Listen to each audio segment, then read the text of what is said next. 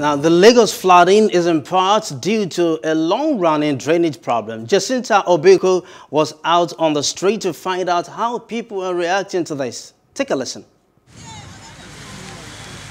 It's a rainy season, but only a few people could have imagined today's outpouring would be this much. The rain started in the morning in many parts of Lagos and continues into the evening. Highbrow Victoria Island, particularly here at Ligali Ayarinde Street, is flooded and residents are struggling to get home from work.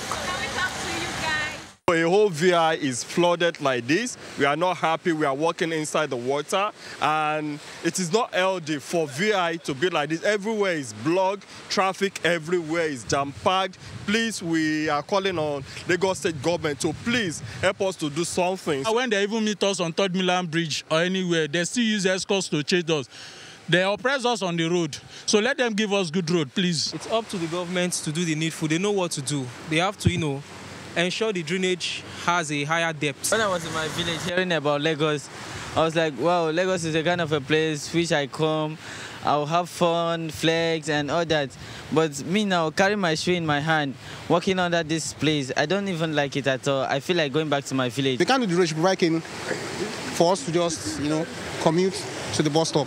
I'm not sure for the government, if they're cleaning this road, they need to clear the gutter, fix this road and make it nice. Walking under this rain, not good. Today, because of this rain and the flooding, our staff bus couldn't move. We have one at the traffic light that got spoiled there because of the heavy flood. So we are just praying that the government or the state government can help us to fix the road. At least there's no proper drainage here. So the thing has been a very big problem to us here. Nigeria's most populous state is a coastal city which is prone to waves, tides and storm surges. But experts have long blamed a poor drainage system for much of the floods in Lagos. There is practically nowhere one can move around here without being soaked, including vehicles on the road. I mean, look at me. Look at the level at which the water is on me. And this is mostly the concerns and fears of residents here in Victoria Island, especially during the rainy season. Talking of flooding, Jacinta Obiukwu reporting for Plus TV Africa.